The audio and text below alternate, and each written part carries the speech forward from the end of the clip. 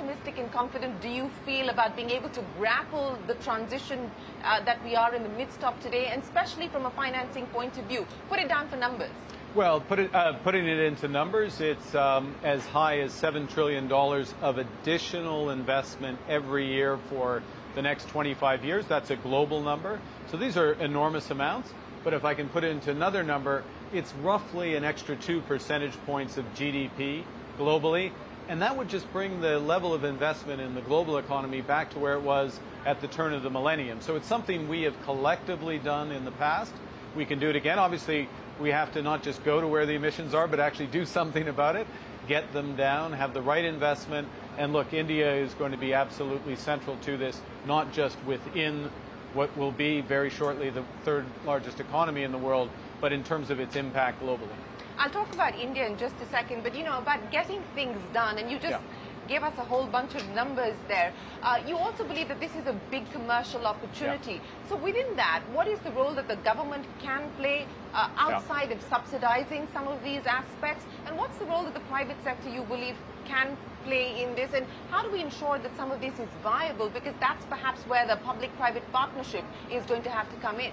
That's exactly right. And Shereen, if I can go back to start with where the governments are, the most important thing for governments is to be absolutely clear about where they're going, to build credibility with consistent policy, to have clear objectives for sectors. So if you're in the UK, you're in the European Union, you're in Canada, you know that you cannot buy a new internal combustion vehicle after 2035. The consequence of that, and by the way, that doesn't cost the government any money. What it says to the private sector, the whole auto industry and all of the value chain for that is we have to ramp up very quickly for EVs only. And it's the credibility of that commitment which drives what is enormous investment from the private sector. What does the private sector need to do? It needs to recognize a couple of things. One is just the absolute scale of the opportunity. I quoted the $7 trillion number. That is a big number even for the private sector, even for Brookfield. Secondly, to recognize that being lower carbon or having the prospect of reducing your carbon is what's going to drive your valuation. Look, we're already seeing it in the major markets that you get a much higher valuation premium if you're lowering your carbon footprint. We see that that's where opportunity is. If we can find those situations, we can come in, get those emissions down. So those are two of the things the private sector needs to do. And of course, it needs to do the thing it does every day, which is get up and figure out how to do things better. It needs to continue to innovate. It needs to help its suppliers, to help its customers move forward. And all of that is really beginning to happen at scale in climate. We talked about the government, we talked about what the private sector needs to do. Let me ask you if you have a view on what central banks can do to address this challenge as well. Because, we heard from the Fed chief and he said, look, it's not our mandate to be climate policy makers. Do you believe that central bankers have a role? Okay, now let's take what Chair Powell, a good friend of mine, said exactly. He said, we're not making climate policy. That's exactly right, because climate policy is the responsibility of governments. But if I'm in the financial sector or I oversee the financial sector as I used to as the governor of the Bank of England, I want to know that that insurance company, that pension fund, that bank is taking into account not just where climate policy is today, but where it's going tomorrow. And if I'm lending on the anticipation that the economy is going to be the way it was 10 years ago, I'm going to get hung out to dry. If I'm investing in the past, not investing in the future, I'm going to lose money. And so as a central bank, and different central banks have different ranges of responsibility, the RBI, the Bank of England, have about as broad a range of responsibility. That's absolutely what we have to worry about, is that the financial system's ready for the changes in climate policy that's going to come. And that's why you do stress testing, that's why you oversee, and that's why you, last point, at a minimum, you have the climate disclosure so that you have the information to make those judgments. So do you believe that we've made significant progress on this front, on the financial sector adapting to this new reality? Yes, we have. Short answer is yes. We have, because we're going to get that disclosure. I'm on CNBC, so I can say the ISSB, which is the new disclosure standard, and people will know what it is, and that's going to come into force. Secondly, it's regular practice to look at what the impact of climate policy will be and physical events will be on the borrowers and my investments. Tell you, at Brookfield, we might be pretty close to the cutting edge. We have $850 billion of assets, and we are methodically going through all those companies, because we control those companies, and seeing what their plans are to get emissions down, where they're exposed to changes in climate, changes in policy, making the investments, improving those companies, and we're going to make more money for our investors as a consequence. I'll talk to you about your investment strategy in just a second, but I just want to get another question in on the dilemma that central bankers are facing today. And we just got over with the conference in Jackson Hole. What's your take on where interest rates are headed? What central banks are going to have to weigh in terms of the balance between rates and inflation? Well, let me say the first thing is I went to that conference for 15 years. I'm very happy to be in Delhi today, not in Jackson Hole, and eating another one of those Mexican meals that they used to give us there. Look, the dilemma, and I think we'll go back to Chair Powell, what he said in his keynote yesterday. His message was monetary policy needs to continue to be restrictive for a period of time. We're going to keep at it until we get it done. In other words, bring inflation all the way back to target while supporting unemployment. That is, I think, a core message about how long policy is going to be tight, not necessarily where interest rates are exactly going to go. And I think that's exactly the right approach to balance uncertainties. You have an uncertainty about, look, we've had all these supply shocks from COVID, the energy shock, other factors. Okay, how long does it take for them to fully end? That's the first question. Other question is, look, businesses and households haven't seen these interest rates for a long time. How are they fully going to react as it flows through? And so by sending the message that we keep policy restrictive, it is already restrictive in the United States, and using time as opposed to level as the way to do so, that's the right way to balance what is admittedly a difficult set of choices. But in the medium to long term, what's the impact of a longer for higher environment on the startup ecosystem, for instance, on VCs, for instance, fantastic. On businesses? It's absolutely fantastic. One of the things about it is I think it is positive for the startup ecosystem, for the business ecosystem, because look, we actually have positive real interest rates. You want to have positive real interest rates because it disciplines the allocation of capital.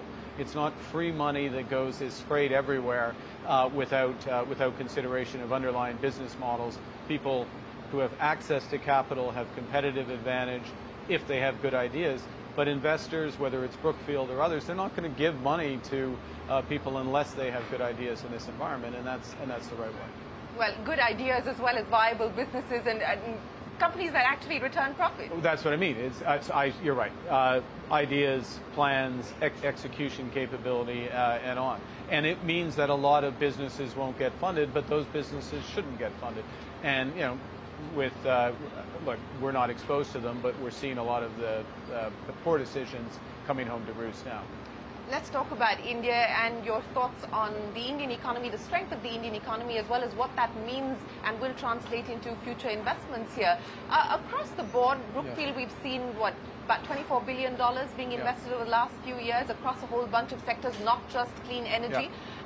What's your take on the strength and the resilience of the Indian economy? Well, I mean, we have been involved for a number of years, and as usual, your numbers are right. It's about $25 billion of investment. Look, $10 billion of that. Let me give an example, because it's an example of the strength of this economy, which is data. All aspects of data, but where we're most interested and exposed and where we have expertise is data centers, building data centers, providing clean power for data centers, helping with compute, and the explosive growth, not just because of the growth in the middle class in India, the well-remarked innovation with UPI and Advar and others, but also because the export engines and the comparative advantage that India has in data processing, data management, and software. So that's a fundamental growth that's attractive. Secondly, what we're seeing in the global economy is two rewirings. One in the energy sector, what we're talking about transition, and the other is the rewiring of trade routes, the rewiring of value chains. And this is an economy that has lots of labor. It has real manufacturing expertise. It's very good at improving manufacturing processes, modular manufacturing, and it has the prospect of this big increase in renewable energy. And if I'm looking where to site a value chain, this is an incredibly attractive market. And I just listed a bunch of things that play into the types of areas that Brookfield likes to invest. And of course, adjacent to that, we have a real estate sector, and adjacent to that, we have a middle class that is emerging in huge scale. And I would add that has a prospect because of the expertise because the way the financial services sector is being set up, because of the UPI and the IDs and the financial services models that can be built across that could have a more sustainable consumer finance model than, let's be frank, than we've historically seen as emerging economies go through this part of development, this explosive part of development. So there is a lot a lot that's happening. Yeah. If I could distill that down into three broad themes that you spoke of, which is digitization and the opportunities therein, decarbonization and what that potentially means, as well as demographics and the advantage that India enjoys there. What could 25 billion be over the next few years? That's a great question. It's going to be bigger, I can assure you. that I would imagine. How much bigger? Well, I wouldn't want to limit it candidly by putting a number on it. Let's put it in big picture terms. 850 billion under management at Brookfield, including 120 of our own capital. We expect those numbers to continue to grow as the world moves to our strengths of digitization, decarbonization, demographics, and let's be candid, deglobalization, that rewiring of the economy that's there as well. So all of that plays in. We see across all our businesses an opportunity to grow. I didn't have a chance to measure it, so I will. Private credit and private equity, where we've been very active, including financial services here. So look, it's going to get bigger. We only run global, we effectively run global funds, and we have priority markets for these global funds, and India is absolutely a priority market for all our businesses. While it is a priority market, even as far as your transition fund is concerned, what, $15 billion at this point in time? What's the expectation there, given the opportunity that you foresee? So let me say a couple of things about that. One, about 10% of that $15 billion, and let's be clear how fast things are moving. We raised that money, we closed that fund about 14 months ago. We have committed all of that money. 10% of that money, those investments, are in India. And then above that, we've identified some follow-on opportunities, including with Indian partners for manufacturing of clean energy components for a massive investment in Australia, which is going to take out material 5% percentage points of Australia's emissions there. So there's an Indian component to that as well. So we'll see a large amount of that. Look, we spent a year more or less investing. We're going to take out the emissions of New York City, Toronto, and London combined with that one investment. And I can assure you our ambitions for the next fund, which we've just started to look for, are at least as great. Well, big ambitions that you've laid out for us, but if I could get you back to tell me what you think about where global growth is today, as well as what the big risks are to growth. I mean, the U.S. is still fairly resilient. It hasn't played out on the downside as was expected.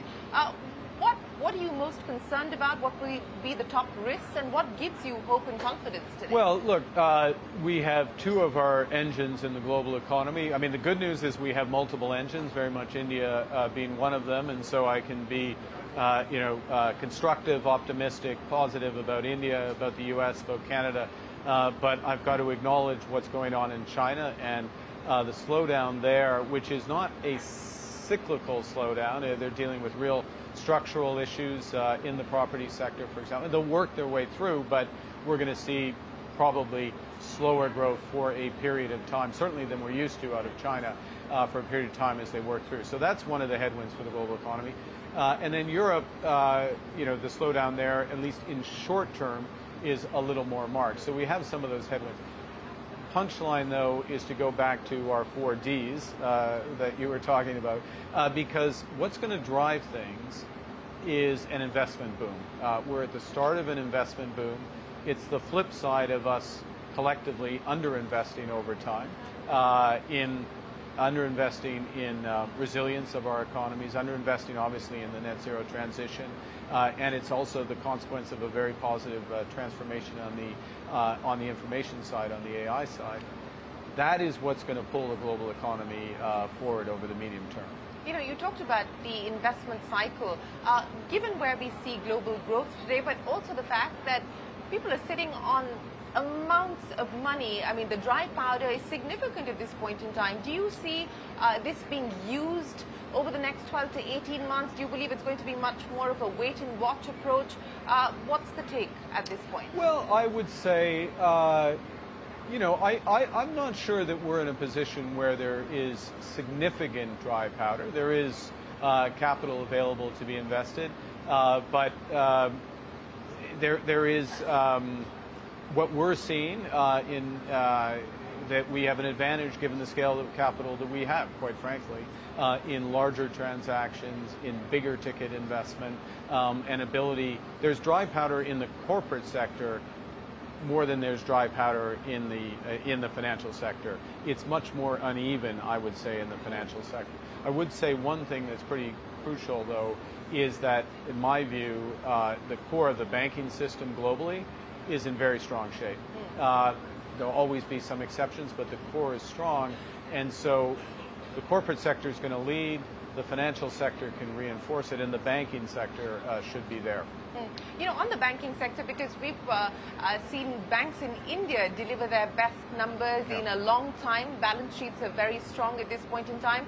We did have a little bit of a concern being raised on account of the Fitch report that came out for the US, and then subsequently the view there on banks as well. But are you worried about any potential accidents at this point in time? Look, I mean, one of the things we try to instill when I was governor of the Bank of England and with the regulators is we want banks, the shareholders of banks, and the preferred holders and others, we want them to bear the consequences of mistakes that banks make.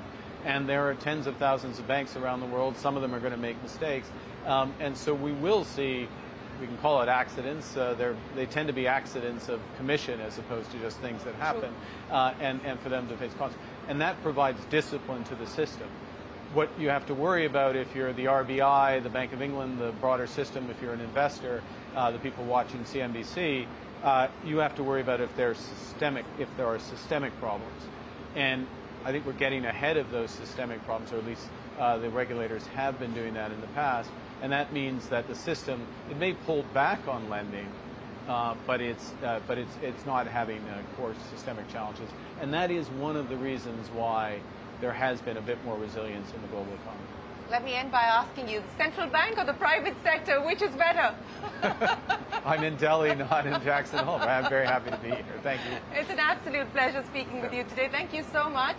And we look forward to seeing you back here in India. Appreciate your time here on CNBC. Thanks very much. We will take a break here on CNBC-TV18, but the conversations continue from the B20 India Summit. We're back in a moment with more.